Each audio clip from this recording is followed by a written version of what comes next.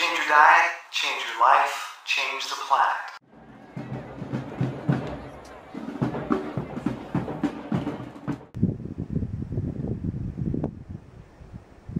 Hi, I'm Tim Van Orden with the Running Raw Project, and I've got another episode of health news for you today, brought to you from the beautiful summit of Mount Anthony in Bennington, Vermont, where I'm out doing a run in the snow.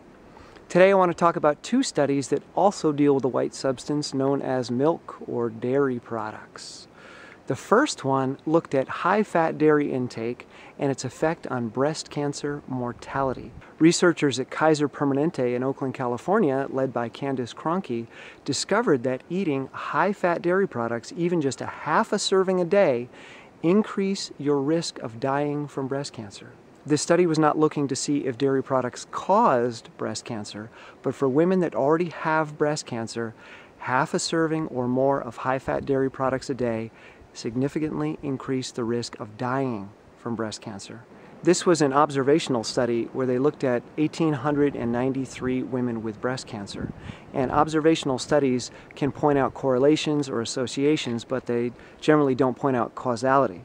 So we know there's an association between high-fat dairy intake and breast cancer mortality, but we don't know why yet. We don't know what's causing it. Researchers believe that it might be estrogen-like hormones in dairy fat that are leading to an increased risk of mortality. These researchers also pointed out that high-fat dairy products have also been positively associated with other hormonal cancers like prostate cancer, endometrium cancer, and ovarian cancer. And this is just one more reason to avoid dairy products. Now on to the second study, which looked at the opposite, low-fat dairy, and its effect on childhood obesity. In this second study, researchers at the University of Virginia School of Medicine discovered that children between the ages of 2 and 4 who drank either 1% or skim milk were much more likely to be obese as children than those that drank higher fat dairy.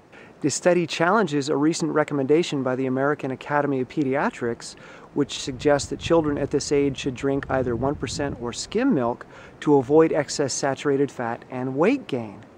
But it turns out to be the opposite. Those consuming the 1% or skim milk were gaining more weight. This is one of the things I love about science. You go in with one hypothesis, you look at the evidence, and then you may come out with a completely different answer than what you went in expecting. Awesome. Once again, these studies point to an association, but we don't know a causal link yet.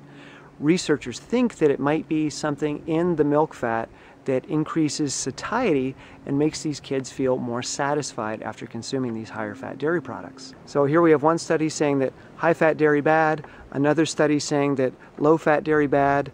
Basically just stay away from dairy, okay? All right, I'm gonna go off and play in some other white stuff now. I'll see you soon.